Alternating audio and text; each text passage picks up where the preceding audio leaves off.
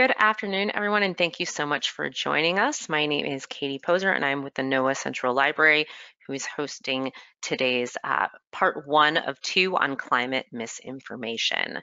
So with that, I'm going to turn it over to Tom DiLiberto to introduce our speaker today. He will also be the speaker on Thursday for part 2 of this climate misinformation seminar series. Tom?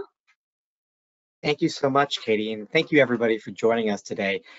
I'm just going to jump right into it and introduce our speaker, Margaret Orr. Margaret has just finished her 3rd year as a PhD student at the George Mason University Center for Climate Change Communication. Her research, perhaps obviously since we're here today, focuses on misinformation, specifically looking at whether trusted sources of climate facts can be trusted and effective climate mythbusters. Margaret's background is in atmospheric science. She graduated from the University of Delaware with a bachelor's in meteorology and climatology in 2018, and from the University of Georgia with a master's in geography in 2020. She was a previous NOAA LaPenta intern in the summer of 2020 and has also worked with us at climate.gov on the social media team on a literature review highlighting the importance of debunking misinformation via social media comments. Thank you for joining us today, Margaret. Thanks so much for having me, Tom and Katie, and thanks everyone for hanging out with me today. I'll jump right into my presentation, the title of which I did borrow from Miss Taylor Swift. Wildfire Lies is a lyric from her song Mean from her Speak Now album. So we are going to jump right in and first talk about what exactly is misinformation. There's a couple different definitions that kind of float around out there. And these are 2 that I have pulled out in my own dissertation research working on misinformation that I find to be most useful. So this first top one here is that misinformation is information that is false, inaccurate, or misleading. And I want to highlight there that it does not necessarily have to be completely false. It can be inaccurate, misleading, something that doesn't tell the full truth.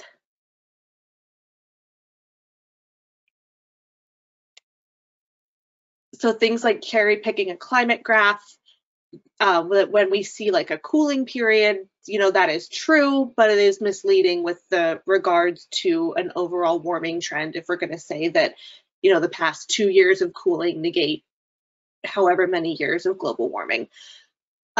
There's another definition that defines misinformation as contradicting best available scientific evidence. And I think this one is important because we know that science does evolve and change. We learn new things. We gain new knowledge. And I added this tag here that's without proper scientific justification.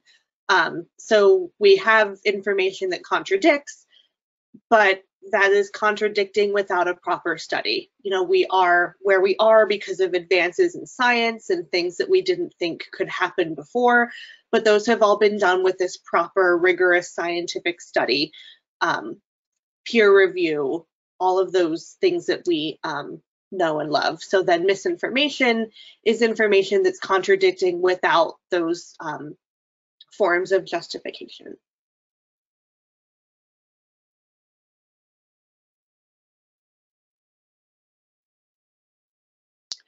There are also different names for misinformation, or different things that fall under this umbrella term of misinformation.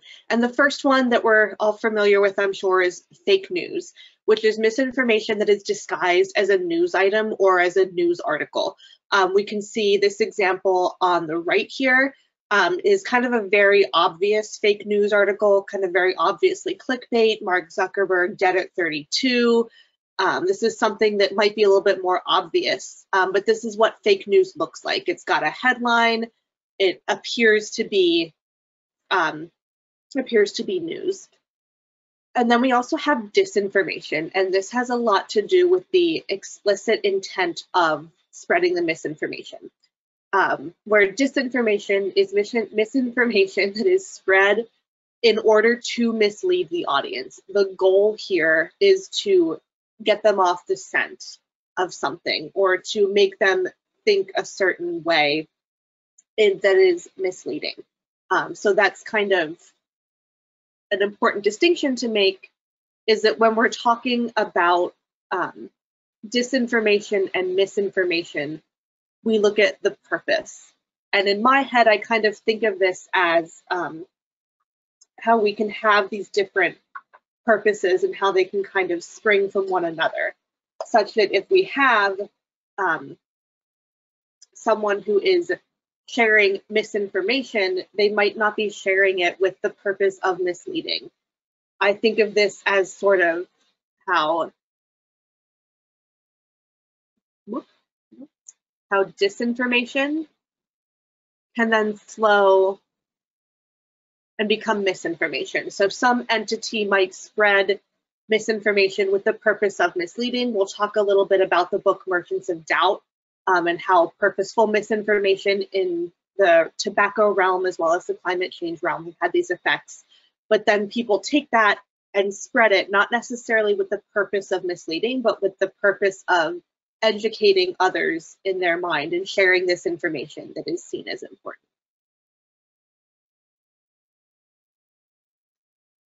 So taking a detour, this is my advisor, Ed Maybach at the Center for Climate Change Communication, likes to describe climate change in 10 words, and that is climate change is real, it is us or it is human caused, it is bad, scientists agree on these first three things, and then there's hope if we act quickly, if we act now. So keep these in the back of your mind as I go into the next slide, and we'll see how climate misinformation that's out there almost directly counters each of these elements of climate change in 10 words.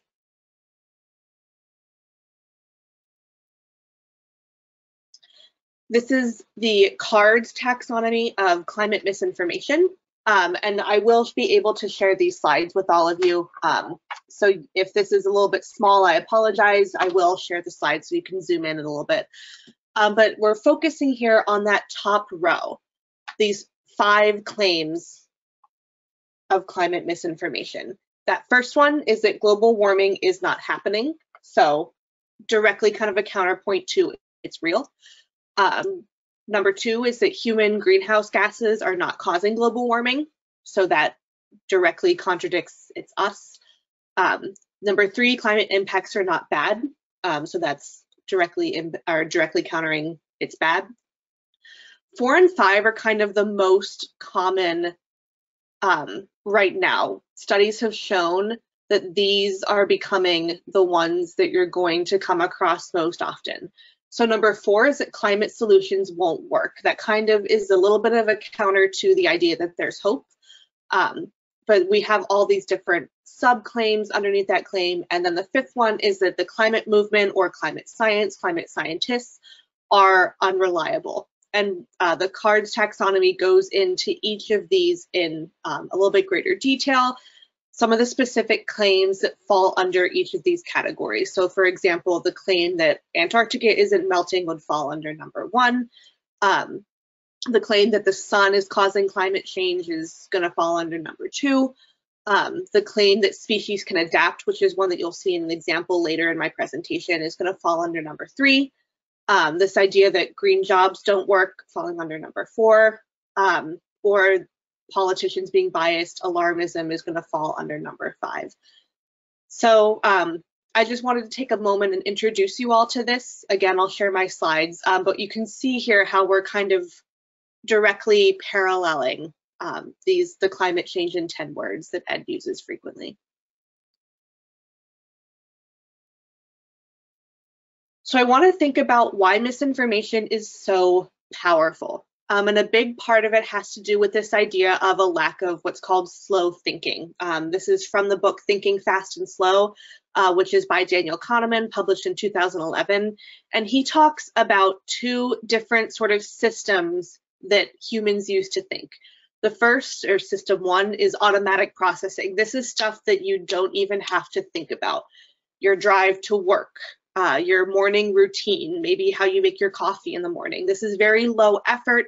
You're basically not thinking about it, very subconscious. This automatic processing, when we're thinking about misinformation, is going to rely on mental models, which we'll talk about, as well as pre-existing beliefs. So the way that people see the world really plays into how they process information that they're going to come across out on the internet, in the news, in conversations, so on and so forth. Then we have system 2, which is more effortful processing. This requires a lot of cognitive effort, and we call it slow thinking because it takes more time. This is solving a math problem, getting really involved in a project, something that you really have to apply yourself in order to do. So this requires that conscious effort. When we're doing system 2 thinking, we're not relying on mental models, we're not relying on existing beliefs, we're not relying on routines, we're really engaging with whatever information is in front of us.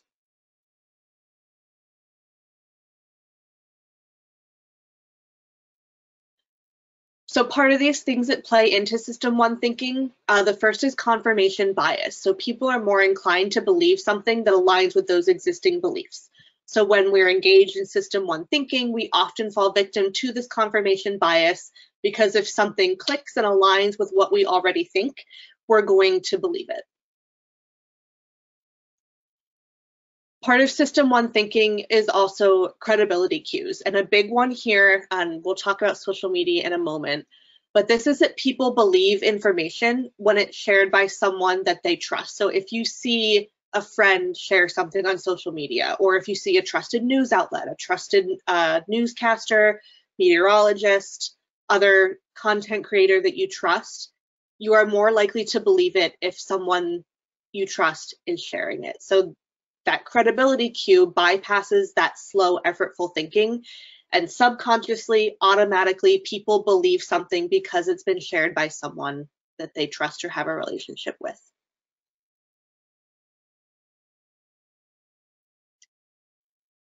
We also have to do or deal with uncertainties. When people believe a situation is uncertain, they're more likely to consider conflicting information. And this is where we get into the book Merchants of Doubt, but this is that the techniques used by people who are spreading disinformation, so that purposeful misinformation, is to cast doubt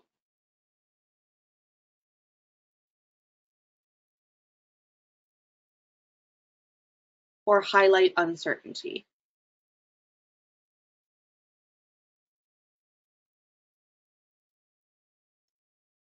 And this becomes then a gateway that people are more likely to consider conflicting information when there is doubt being created about it. We often see this, for example, with consensus on climate change, and when people say that scientists don't agree on whatever it is about climate change, then that makes people more inclined to believe misinformation because they don't believe that there is consensus. So that's kind of an underlying reason that misinformation is powerful, is that people are more likely to believe it when they don't think that there is certainty.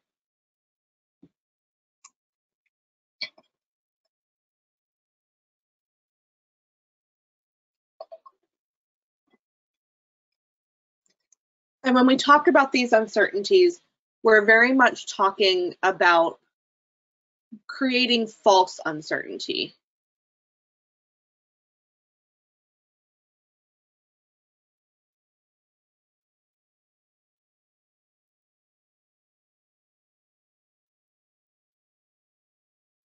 So as many of us, I'm sure, know, there are ways in which we are not certain about various impacts of climate change. We're maybe not sure exactly what it might do to hurricanes, maybe not quite sure exactly what it would do to tornadoes and thunderstorm creation.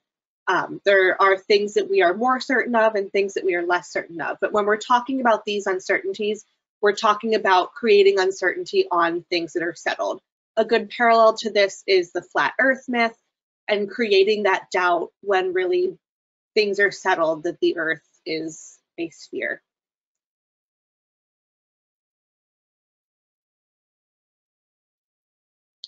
We'll also talk, let me get rid of my little annotation here. I've mentioned a little bit about mental models, and we'll go into those a little bit more detail later, but those are a reason that misinformation is so powerful, because people will hold on to beliefs that make a complete mental model, which I'll go into in a moment. So how does misinformation spread? A lot of it goes through social media. Posts or information that are shared by friends, like I said before, are automatically viewed as credible. Someone you trust is sharing the information, it must be true. We also have this idea of people sharing something that is interesting if true. So someone reads something and maybe the headline says something that is very attention grabbing, very interesting, and maybe they read it and the article kind of goes into how this is not necessarily true, but might be interesting if it is. But people share it without necessarily verifying that it is true, but they think, wouldn't this be cool? And that is a lot of how misinformation gets picked up, is without that check, or even without, people might not acknowledge that they're sharing it because it's interesting if it's true, and then it's automatically seen as true. And then one that I'm sure we're familiar with, clickbait headlines, headlines that really grab attention, are very easy and quick to spread.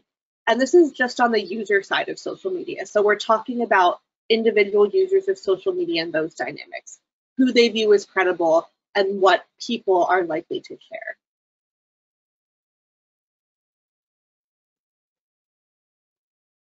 But the technical side of social media also has a lot to do with how misinformation spreads. These two are kind of the two main key points up here.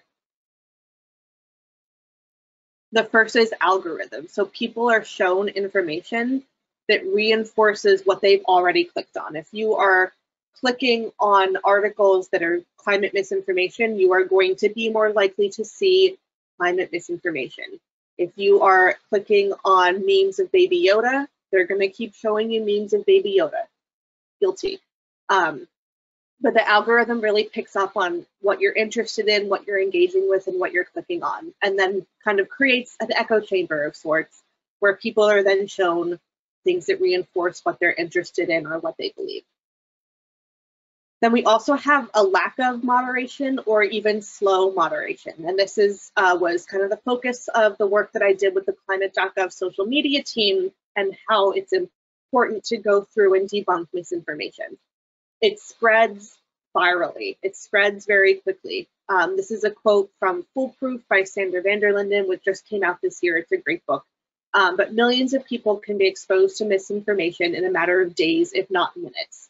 The internet works very quickly and often even quicker than fact-checking can work.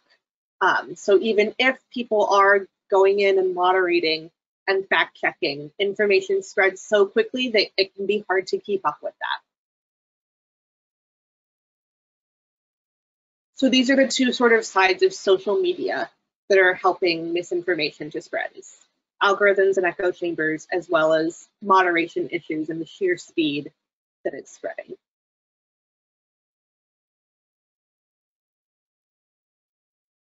We've also seen this idea of false debate in the news media. So there's an ethic in journalism of balanced reporting, presenting both sides of an issue. And that's great in some senses when we're talking about matters of opinion, sometimes matters of policy or politics, where there's really important to cover two different ways of thought. But this has also happened with presenting both sides of an issue where there aren't really two legitimate sides. Think climate change, flat earth, harms of tobacco and smoking. So for example, we have down here a climate scientist and an engineer might be debating climate science on a news program where one person is clearly much more qualified to discuss climate change. We don't see this often anymore. A lot of journalism is kind of recognizing the damage that this can do to give equal platforms when one person or one side has more science behind it, is more scientifically legitimate, is more based in fact. But it has been influential in giving sort of a platform and giving legitimacy to this idea that climate science is heavily debated.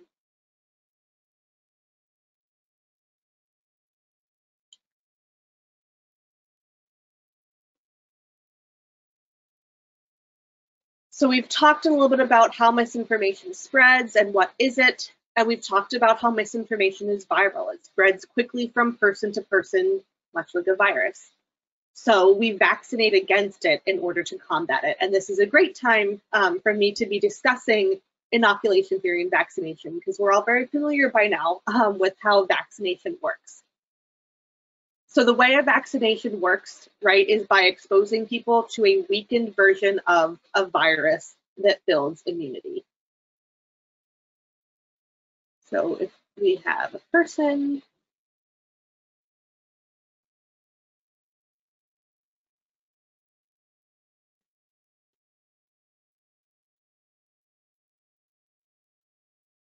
and that's going to make them immune to the effects of the virus. By being exposed to this weak virus, the immune system is able to recognize that virus and fight against it. Inoculation theory says that we can inoculate or convey resistance to misinformation pretty much exactly the same way, by exposing the audience to a weakened form of misinformation. And this is how we weaken the misinformation. We are pointing out that the misinformation is false, and then really importantly, we are explaining how that misinformation is misleading, or explaining the fallacious reasoning that is at work in that misinformation.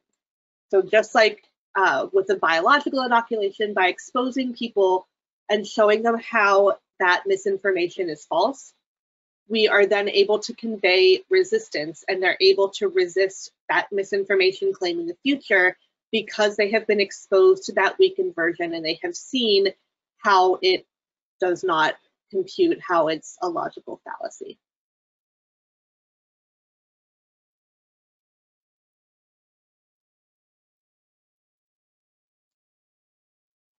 This is another taxonomy for you to check out, but this is misinformation techniques, or ways that misinformation is misleading. It's called FLIC for the first letters of each of these techniques: fake experts, logical fallacies, impossible expectations, cherry picking, and conspiracy theories. So each of these have their subsets, specific techniques that are used in misinformation claims. Some of them might sound familiar, like a straw man, an ad hominem. I've talked about false debate.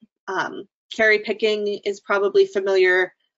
This ideas of conspiracy theories. But this really helps us classify with this taxonomy what logical fallacy is at work. And then we're able to use that in debunking and be able to point that out when we are giving that inoculation message and showing a weakened version of misinformation. So again, I don't want to spend too much time on this slide in particular. The slides will go out, but this is a really helpful way to classify the ways that misinformation is misleading.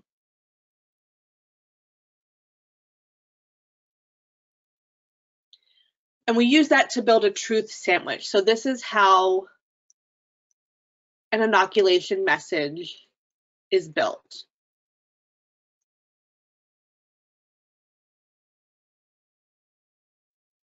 This is how we weaken that misinformation. And this is the vaccine, if you will, that people are given when we are working to inoculate them against a misinformation claim. So we lead with the fact, making it simple and concrete. We warn that there is a myth. Then we explain how that myth is misleading, and then finish by reinforcing the fact. John Cook, who is a very gifted, wonderful misinformation scholar, part of my dissertation committee, likes to maybe call this a fallacy sandwich on truth bread, because the truth is not the meat of the sandwich, which is why I put truth sandwich in quotes here. But this is how we build those messages. This is what it looks like to weaken misinformation by explaining how it's misleading. And I have an example on the next slide, color coded. So the fact is blue, the myth or the warning about the myth is in red, the fallacy is in green. So if you just keep that in your back pocket here, this is an example of what that message would look like in practice. This is something that someone might post in a comment section, post as a reply to somebody, or give this message as an inoculation. So the fact Unfortunately, Earth's climate is changing too quickly for many species to be able to adapt. Then we introduce the myth. You may have heard the myth that plants and animals can easily adapt to current changes. And then we explain the fallacy. So we say this isn't true. Plants and animals can adapt to slow changes that occur over thousands of years, but today's climate change is happening much faster. It's only taking about 100 years. So this explains what is wrong about that myth.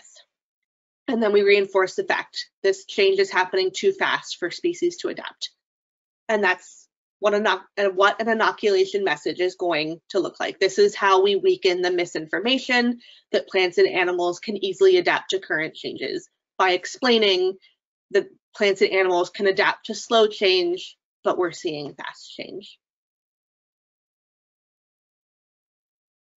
So what we're doing here is we are breaking and fixing audience mental models. And this is where it gets, this is kind of the most important part, is that fixing of the mental models.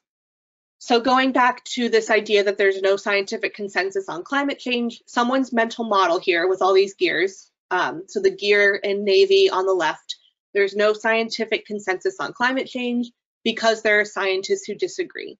This is a complete mental model. It makes sense, it is logical, and someone will hold on to this because it's a complete mental model that explains the situation.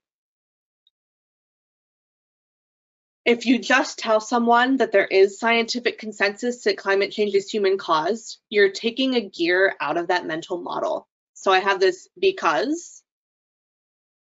This is a complete mental model. This is not. We need a why in order for our debunking to stick. And that's why the explaining of the fallacy is so important. We have to replace that mental model that we've broken and then go ahead and fix it with the truth. So we can't just leave it, and we cannot just say there's scientific consensus. Cool, we're done here, because that leaves a gap, and then people will go right back and fill that gap in with the myth, with the misinformation. So we break it and we fix it. So the fixed mental model says there is scientific consensus that climate change is human caused, and then when we fixed it, we emphasize that scientists who disagree do not have expertise in climate science. So now we have fixed that. It's a complete mental model again, and people are more likely to hold on to that because it can make sense logically, and we've completed the mental model.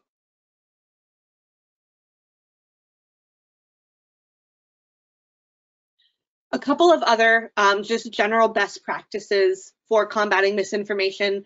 The first is to check the source, engaging your own system 2 thinking so that your audience doesn't have to. Is the author an expert? If they're not an expert, what sources are they citing? Are they citing legitimate scientific sources? Who's the publisher or sponsor? Do they have some kind of motive that would indicate that they are spreading disinformation? Read an article before sharing it. Is this interesting if true? Is the headline clickbait? And then using fact-checking websites before sharing information, such as Snopes. And then I'll introduce there's a link to Skeptical Science, which is a, this is climate change myth debunking. So the people who work on Skeptical Science have spent quite a lot of time. They go through and they debunk climate myths in that fact, myth, fallacy, fact structure. So you can always go to Skeptical Science for climate change myths, and there will be an explanation of that myth and why it's misleading ready for you to use.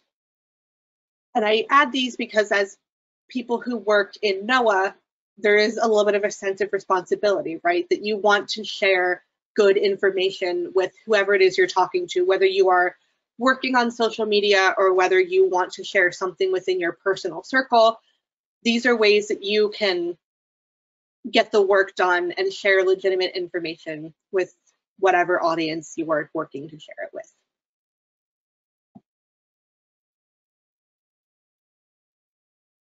And of course, why is this important? Why are we here today? Why am I working on misinformation? And it's because this can have really major consequences. We might think that it's just something that happens on social media or silly things that happen on the internet, but we've seen, especially with COVID and climate change, that this can have really massive consequences. COVID, I think, is kind of the most recent and easy to think about example, because we've seen it happen in real time. We've seen how misinformation on COVID resulted in low vaccination rates, resulted in people not masking and other health and safety practices. And we saw how that prolonged the pandemic and prolonged this sort of isolation, social distancing, all of that. We saw how that spread it out. So having that real-time experience is really, really puts this into concrete, a concrete example of how misinformation can really go so much farther than Facebook, Twitter, the internet, what have you. And climate change, this is happening. It's a little bit harder to see in real time because we, you know, the impacts are, they're here, but they're a little bit more in the future. But these doubts that are happening because of misinformation are delaying the really important actions that we need. Because we have this misinformation, we're not getting done what needs to get done. So we're also seeing how those delays are now kind of catching up with us and delaying the actions, and we are now seeing some of these effects that have been predicted for climate change. So a couple of resources that are linked. Again, I'll share the slides. The first is Skeptical Science, which is that climate myth debunking website. They do a really great, really thorough job, and it's a great resource to have in your back pocket for debunking these claims that you come across. The Center for Climate Change Communication also has our handbook hub. So the Climate Myth Debunking for Broadcast Meteorologists handbook is one that I worked on a couple summers ago. It is geared towards broadcasters, but anyone can use it as a toolbook for how to debunk climate change myths. And then the Debunking Handbook 2020 goes a little bit more broad, does not focus necessarily on climate myths, but goes a little bit deeper into how to debunk misinformation. I have a Google Doc linked of the references that are for this presentation. It's also my dissertation references, so it's a lot of references. But you are welcome to open that Google Doc if you'd like to see any of the sources that I cited in parentheticals in these slides, or if you're just interested and you would like to learn more, there's so many resources in that references doc. And then the last one is the Cranky Uncle Inoculation game, where you are actually playing a game that teaches you how to spot logical fallacies in misinformation. This was created by Dr. John Cook. He is now working on expanding it with UNICEF and expanding it globally. But you play through as someone who is someone who believes in misinformation, and you go through and you learn how to identify fake experts, cherry picking, all kinds of different logical fallacies and conspiracy messaging techniques. So that's also a really good one to play through.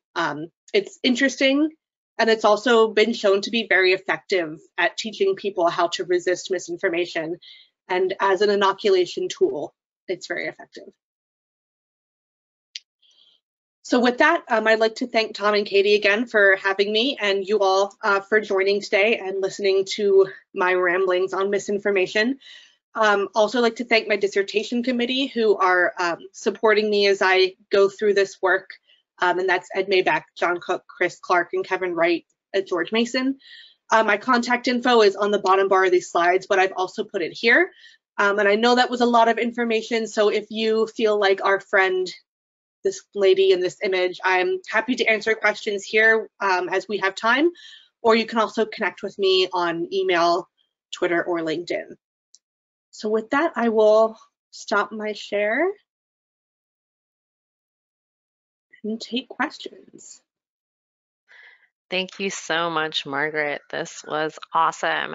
As a reminder for everyone on the call, if you have a question, please place that in the question panel and we will get to them as soon as we can. And we may not get to all questions in the time we have, but we will be going through as in the order of the questions that we did receive. So I'm going to start with the first question, which is, who or what determines what is misinformation?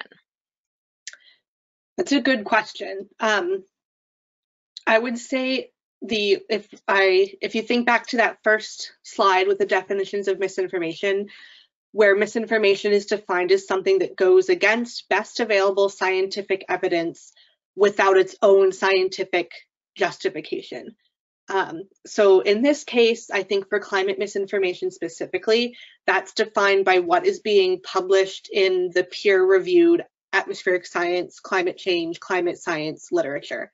So if it doesn't align with what is peer-reviewed and what is legitimate science, then it would be misinformation. And it gets a little bit more hairy when we get into this idea of policy, because there are different sides of policy. Policy is a less concrete scientific issue, but we can look at trials of what has worked with solutions. So my simple answer to that, even though it's not necessarily a simple concrete answer, would be that who gets to define misinformation is the peer-reviewed scientific literature and what that says. Thanks, Margaret. I think this leads a little bit into our next question. The crux of the problem for misinformation seems to be that the public hears that science can change, or science changes a position, and that can be a challenge to the validity of the science as a whole. How do we respond to that? So I think that is definitely sort of the crux of the issue, is that people know that science can change. I think it's important to give context into how science changes and that process, so that, and we get in a little bit to like scientific literacy here, and this idea of being able to discern the process of science and how science changes. But for me, I think part of that is focusing on what we know and focusing on how it has not changed. And so, for example, we know that the climate is warming and we know that we need to do something about it. So we focus on that and what we know quite well. Working and communicating about the scientific process and how science changes is definitely very, very difficult, but I think it has to do with increasing science literacy, which maybe starts in K-12 or college classrooms, and learning more about the process of science and the process of peer review. And I think also highlighting that idea of peer review is that it is not, that it takes a lot for science and scientific views to change. We learn a lot about like how we used to think that Earth was the center of the universe, and then it was changed. So we learn in school quite a lot about how science changes, but we should focus on what is required to make science change, if that kind of makes sense. It's definitely very sticky and something that I'm really interested in working on maybe in the future. But in communicating, my more simple, less rambly answer to that question might be to focus on looking at these claims and the process behind them, and to say that if you are going to change science, is it coming from rigorous science, or is it not coming from rigorous science? I hope that helps. Thanks, Margaret. I think this directly leads to this question. How do you then inspire people to use that system two thinking? Most people seem to be happy where they are because it's very easy or comfortable. Yeah, it is very easy. It is very comfortable. A lot of that has to do, I think, with I think there's two parts to it. Part of it is capitalizing on a relationship or rapport, so that if you are able to speak with someone, you're more likely to change the mind of someone that you already have a rapport with. So having those discussions and interpersonal discussions can go a long way in that. But also by making it a little bit easier for people to engage in that system two thinking. So these inoculation messages that, and changing around those mental models, the inoculation message is pretty simple. It doesn't have to be this long, drawn out news article. It can be as simple as species are not able to adapt in the short time frame that we're seeing climate change. So we're kind of making it easier for people to engage in that system two thinking by using those inoculation messages. So instead of sitting people down and saying like, you need to fact check, and here is all these websites that you can go through to fact check and read an entire article before you retweet it, we give them this tool that they are able then to kind of almost change their system one processing through these simple debunking messages that we're using. Thank you, Margaret. With that, how do you separate misinformation from reasonable scientific uncertainty? Reasonable scientific uncertainty definitely has to do with going into the literature. I love how the IPCC has their sort of certainty levels. We are virtually certain that the planet is warming. We are less certain about little nuances of climate change and climate change impacts. In messaging, we focus on the certainties, and then we can get into a little bit more nuanced discussion on the uncertainties. I don't want to say avoid the uncertainties, because that's not what we want to do in our communication. We want to acknowledge those uncertainties. But the misinformation is what has to do with the big claims. The misinformation is the climate is not changing. The misinformation is humans are not the cause. So we're kind of, when we're dealing with misinformation, we're usually dealing with those bigger, better proven claims. And then the legitimate scientific uncertainty happens more in the literature and happens more within the science itself. So when we're communicating about that, I would say that we focus on what is more settled and what is more certain. And then when we get those really tough questions about those uncertainties, it's important to flesh those out and say, like, this is what some of the science is saying, but also to bring it back to the key fact. So one of the, we get into this idea that we don't exactly know how climate change is going to impact tornadoes, so let's hold off on doing something about it until we know exactly how it's going to impact tornadoes. That's kind of a left turn, a red herring, away from the core issue that we are seeing climate change, we're seeing impacts, we're seeing devastating consequences from climate change.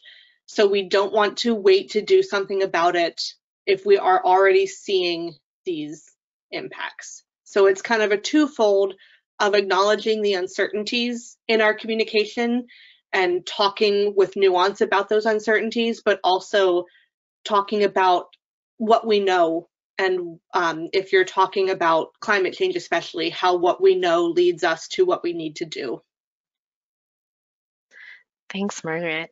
What advice would you give to folks who are just learning to communicate this to the public, say at a visitor center, those staff and volunteers? It can be really, really tough to do this on the fly. I'm like obviously steeped in it. This is what I do. But when you're confronted with misinformation that you're, especially maybe that you're not entirely sure how to debunk it, is quite terrifying. So I think the first step, if you go to the Skeptical Science website, they have like the most common climate misinformation claims, and that's a really good place to start. These are the claims that you might see most often. And then you can kind of have those in your back pocket, familiarizing yourself with them, being ready to pull them out if you get those questions. You can also have those resources ready to provide to people if you don't have a full explanation prepared, especially in sort of a visitor center type situation, to be able to say, why don't you check out Skeptical Science or what have you. But I think when you're just getting started, it's really good to sort of know those most common misinformation claims, familiarizing yourself with them. You don't necessarily have to have a script, but good to sort of familiarize yourself with those things. And then just also being organic and personable. Another one of the things that I found when I was working on my report for the Climate.gov social media team was the importance of that personable interaction. So you being willing to answer those questions will go a long way, whether you are able to specifically counter that misinformation, or whether you say, here's what I know, check out this other source. That personal interaction is going to go a long way. Okay, so our next question is, are there different, you were talking about it's hard to do this on the fly, but are there different methods for different types of interactions, such you're meeting someone at the outreach event, but then you're at the grocery store? Are there different methods for folks here?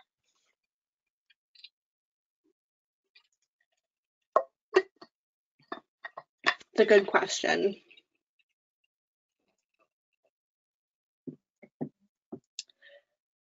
I think social media does lend itself to kind of the messages that I showed with the colors in my presentation, that you're able to type out this comment and have someone read it. On the fly is very different, where you don't want to sound super rehearsed, right? I think when I come across misinformation in sort of an interpersonal situation like that, I'm sort of doing that in a more condensed manner, and especially bringing your credentials into that as well. So like I am trained in climate science. I'm also trained in misinformation. And here is sort of what's, not, you don't want to say like, here's what's wrong with that, but here is, so sort of taking that inoculation message and condensing it. I wouldn't say there's necessarily completely different methods.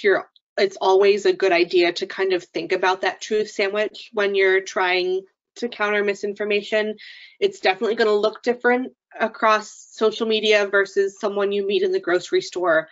And I also think in any situation that empathy is going to go a long way, and not being condescending, which again is nuanced, but it will look different.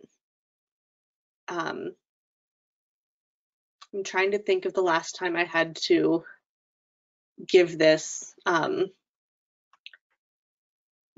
verbally, but a very simple explanation. So if I were explaining to someone in the grocery store, or someone I had just met, that I will always tend to fall back on the scientists don't agree myth, because it's been very heavily studied in misinformation literature. But to say that, so if someone were to say like, oh, scientists don't agree on that, I could say something like, oh, so that's a very common thing to think, because a lot of people, or a lot of scientists who don't have expertise in climate change are chiming in. And when you look at only scientists who are involved and trained in climate science, they are agreeing. So really simplifying those messages is going to be important when you have those kinds of personal interactions. Thanks, Margaret. That is very helpful. Speaking of your work in social media, are there some platforms that are worse than others? If we need to prioritize our debunking efforts, is it better to focus on one social media platform over another?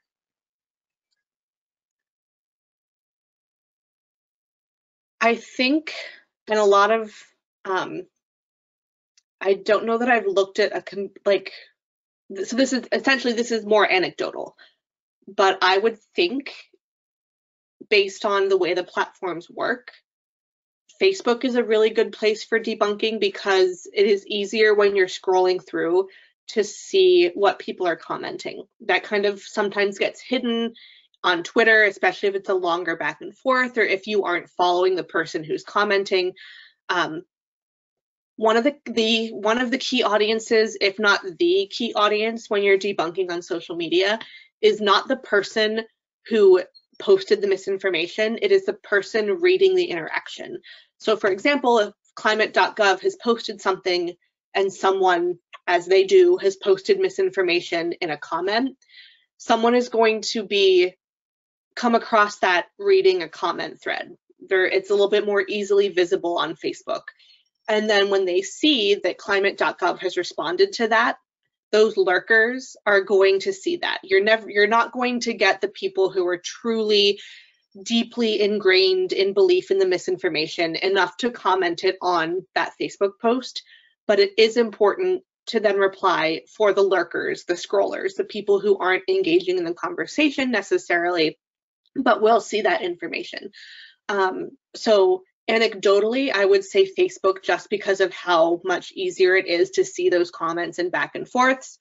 I would probably say that Twitter would be second, again, because it's a little bit easier to see those comments. I'm not so sure about Instagram, but my anecdotal gut would say Facebook. Thanks, Margaret. We're going to grab a few more questions before the end of the hour. So this next one is, with so much mis and disinformation regarding hot topics such as climate change, do you think it is useful to combat some of the myths without using the term climate change and related buzzwords? If so, is there a good protocol for using the sandwich method without highlighting these terms if the terms are present or implied in the myth?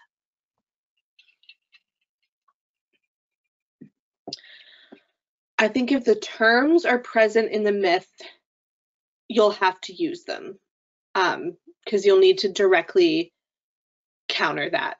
I think it's hard to communicate with those buzzwords, right? Because they're going to get people riled up in one form or another. But you also don't necessarily want to dodge those terms if that is the term that's being used in the myth. If someone is saying climate change is not real, you don't want to necessarily dodge the term in your response. I think if you are making an original post, there's a little bit more wiggle room, but that depends on the myth that you are debunking in that original post. You know, if we want to go back to that myth about species adaptation, that's a little bit easier to say. Instead of climate change, you could say like changes in Earth's climate, changes in weather patterns, changes in temperature. But it's kind of really on a myth to myth basis on whether you avoid using those buzzwords. But those buzzwords also describe what is happening. So I would say don't necessarily be too afraid of them. Thanks, Margaret. Okay, looking for one or two questions to finish us up here. In your research, do you know of research that examines how breaking mental models works better or worse depending on who the messenger is? Yes. I'm sure that those papers are in that references Google Doc that's linked in the slides. But it does often depend on the messenger, and that's something that I'm going to examine in my dissertation. But there's a huge dimension of trust, which is why if I were to do so with a friend of mine or a family member or someone I know, it might be a little bit more effective than with someone I don't know, or with someone who doesn't trust my credentials. So there's definitely a huge impact on the source of the debunking, and I am hoping that I can come back to you in a year and say that, you know, people who are trusted, I'm going to be looking at broadcast meteorologists, doctors, and climate scientists. So I'm hoping that those are basically universally trusted sources across the political spectrum. Somebody who maybe politically leans right is going to trust certain people versus someone who politically leans left. But those are sources, and there are sources out there that are trusted across the political spectrum. So it is going to depend on the source, but fortunately, there are pretty universally trusted sources that we can work with.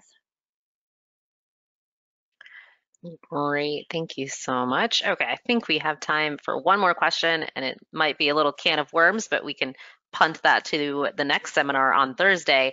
Do you see AI making things worse or better in regards to this?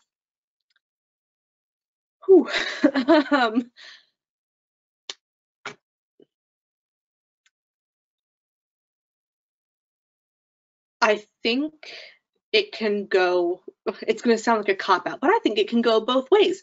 Because I know that John Cook, in some of his studies, has been working on using ChatGPT. He hasn't used it directly in a study, but when we've been looking at how to formulate messages for my own dissertation study, sometimes we might ask ChatGPT, like, debunk this myth and we like give it parameters, and we see how it debunks that myth. So I have no evidence or studies on that, but I do know that we're kind of exploring using it as a tool to generate debunkings for myths. On the flip side, it can be used in exactly the same way to generate misinformation.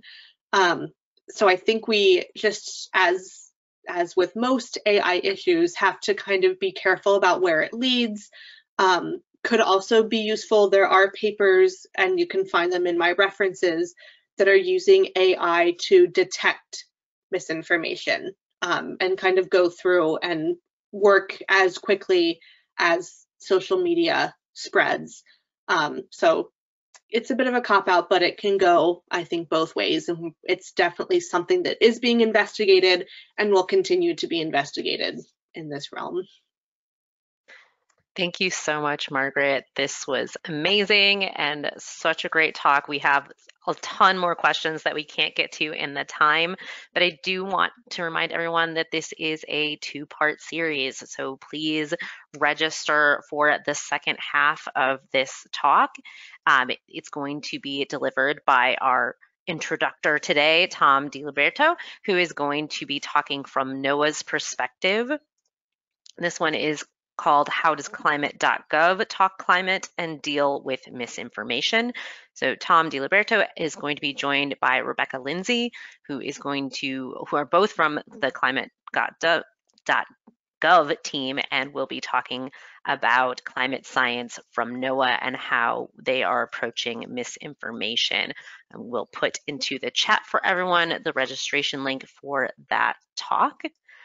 Thank you all for coming and for your great questions. We will be following up on all of these questions and sending out a kind of blanket answer to several of them via the email you provided, and that will go out to everyone along with recording and the slides from today. Thank you again, Margaret, so much. Please join us on Thursday, same time, noon Eastern. Thank you, everyone, and have a wonderful rest of your day.